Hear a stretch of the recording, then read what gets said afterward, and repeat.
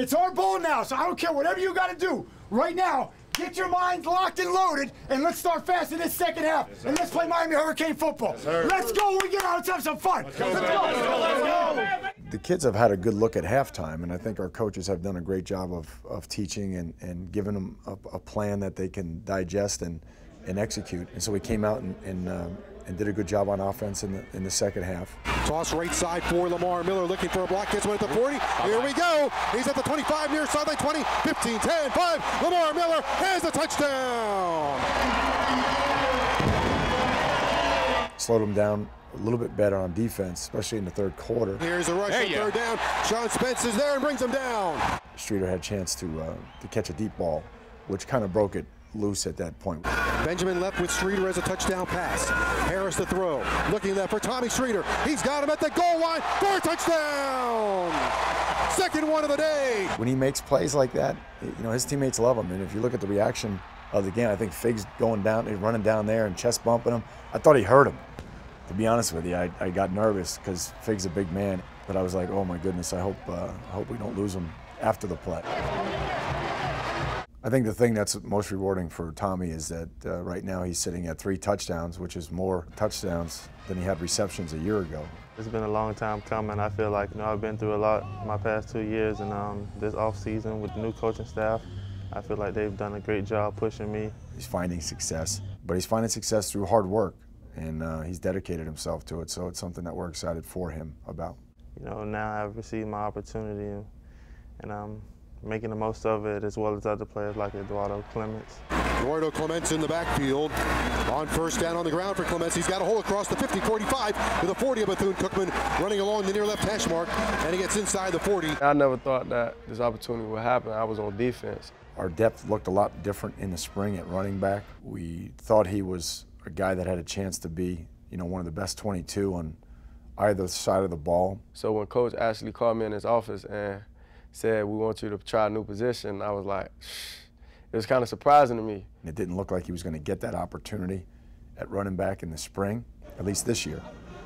So we wanted to see him at defensive back. Switching the cornerback could have made me give up, but I'm not that type of guy. Everything I do, I'm going to do it full speed.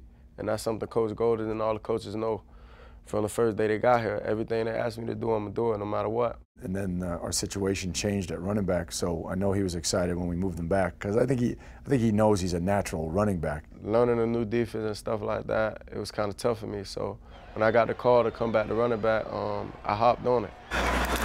Here's a handoff on the ground for Clements. Left side gets a block from Gunn. Clements angling to the 15, to the 10, to the 5. Clements dives to the pylon, out of bounds at the 1. He's worked hard.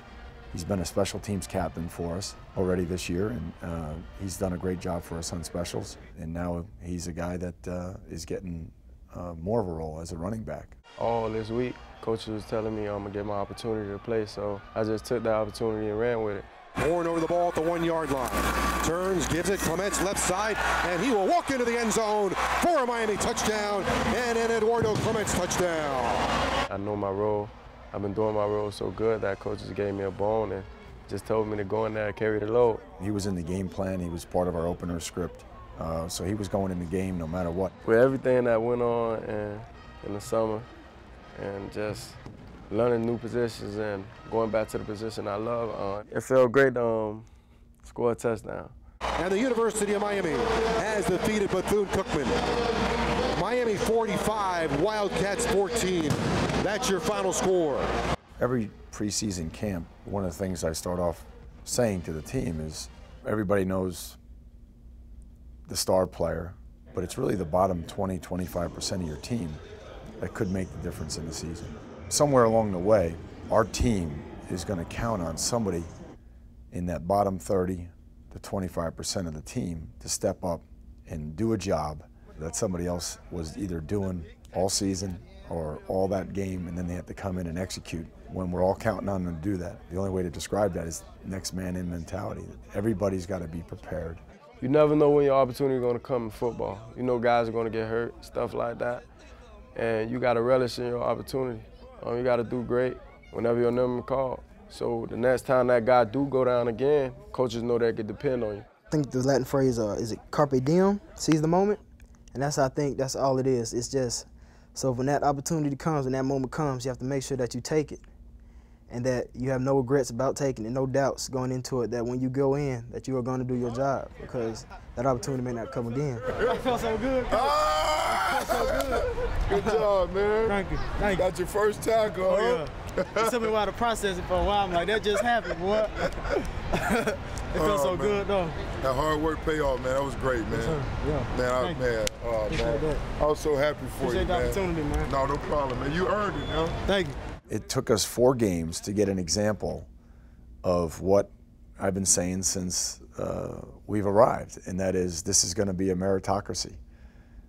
There are no spots. The jerseys belong to the Miami Hurricanes, and the program belongs to all the players who came before us. You better earn it on the field. It doesn't matter who you are. We're going to compete every day. There are no favorites. There are no spots. And in the end, that's what's going to get us back to where we want to be as a football program. So just keep it up, man. All right, man. Take care of yourself.